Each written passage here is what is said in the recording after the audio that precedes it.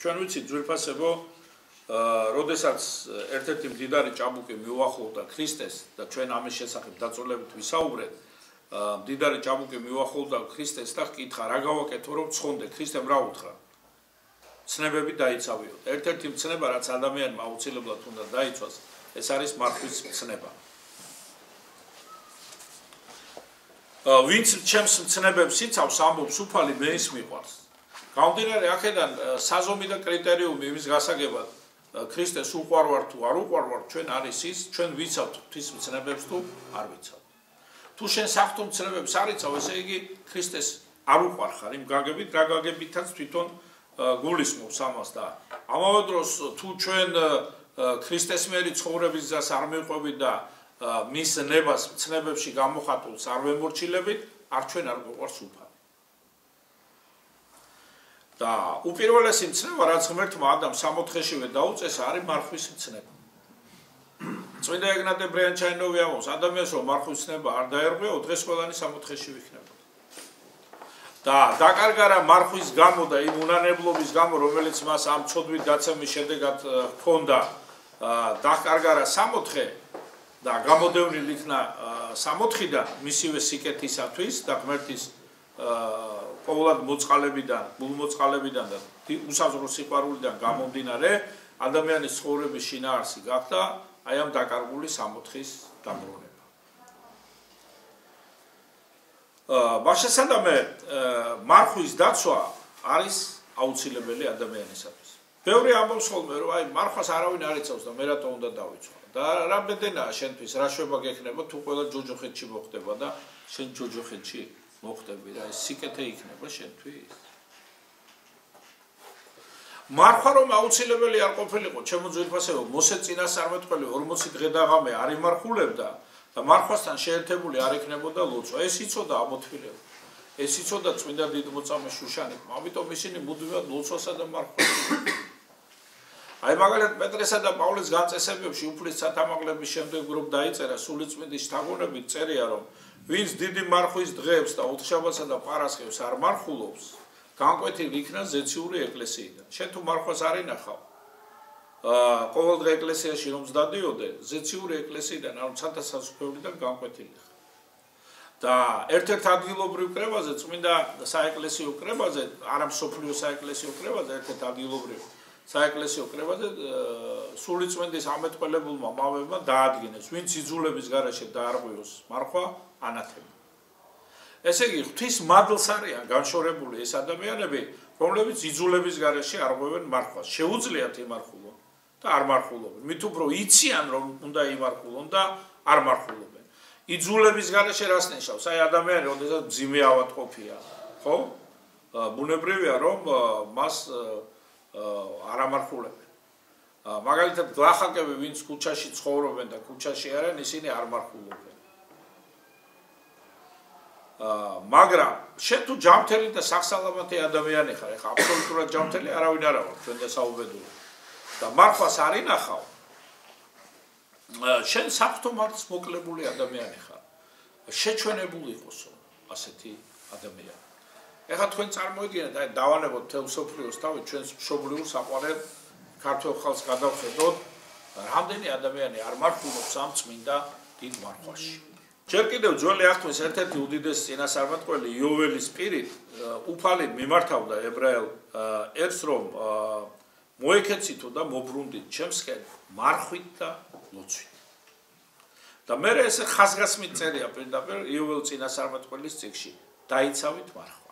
ამას იოველი რო ამბობდეს ადამიანი ჩვენ შეგვიძლია არ დავიცვათ მარხვა იმიტომ რომ ადამიანია და ადამიანური თვალსაზრისი გამოხატა მაგრამ ეს ღმერთის მოთხოვნაა ილია წინასწარმეტყველი მარხულობდა აი მოსე ვახსენე მოსეს რო 40 დღე და ღამე არ ემარხულა და არ ელოცა ის ღმერთს ვერ იხილავდა იმისათვის რომ ღმერთი იხილოს მას ჭირდება ამისათვის 40 დღიანი ლოცვა და მარხვა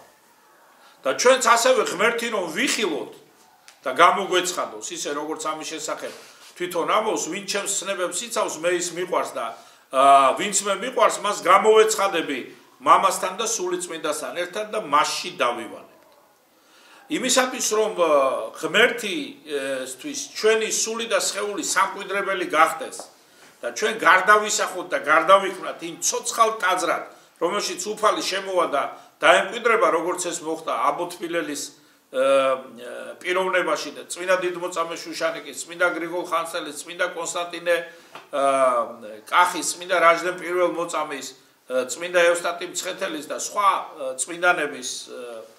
პიროვნებაში ამისათვის აუცილებელია ჩვენ დავიცვათ მარხვა. და ამით ჩვენ შევძლებთ აღვასრულოთ ის მოწოდება უფლისა პავლე მოციქულის პირით რომ მოგვემართება. ნუ რასოდეს დაივიწყებთ რომ თქვენ ხართ ცოცხალი ტაძრები სულიწმინდისა და ვინც ამ ტაძარს დააქცევს და დააზიანებს ცოდვებით, ანუ მარხვათა დაუცველობით, მე დავაქცევ და დავაზიანებ მას.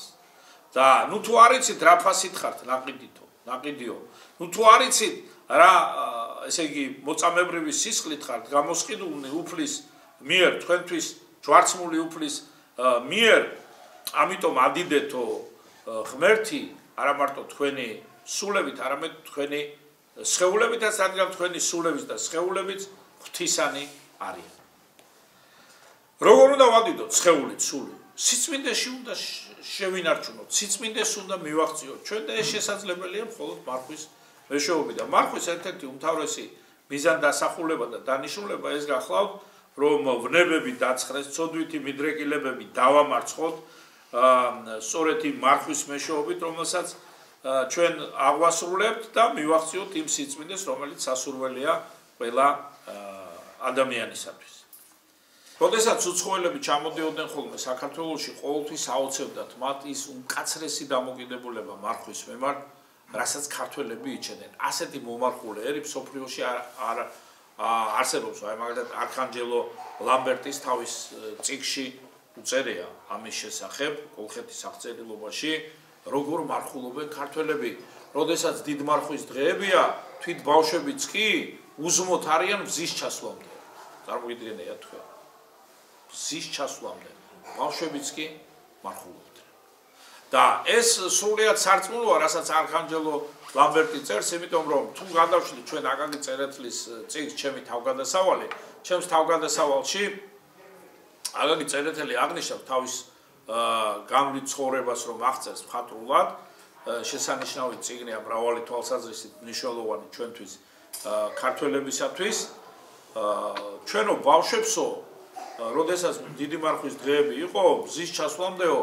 უფლება არ ქონდა არც საჭმელი მიგვეღო და არც სასმელი. ხედავთ, წყალსაც კი არ სვავდა. ეხლა ასე მხოლოდ ბერები თუ მარხულობენ.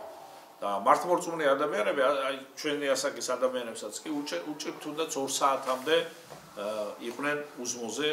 წმინდა დიდმარხვის დღეებში და ბუნებრივია ყოველივე ამის მეშვეობით დიდი მადლი გადმოდიოდა ადამიანზე, ისინი მდიდრდებოდნენ ღვთით და მდიდრდებოდნენ საღვთო მადლით. როდესაც ადამიანი მარტო იმაზე ფიქრობს, რა ჭამოს, რა ჩაიცვას, რით შეიმოსოს, მხოლოდ მატერიალურზეა გადაგებული, როგორ უნდა გამდიდრდეს ის სული წმინდის მადლით, ეს სრულიად წარმოუდგენელი რამ გახლავთ. ასეთი ცხოვრები, რა თქმა უნდა, იგი სულ უფრო და უფრო განეშორება ღმერთს და პატარა განსაცდელის რომ იყოს და უთხრან რომ შენ უარყავი ქრისტე თორემ ესე იგი დიდი განსაცდელი გემუხრება, რა თქმა უნდა, ყისიერად მიატოვებს ქრისტეს.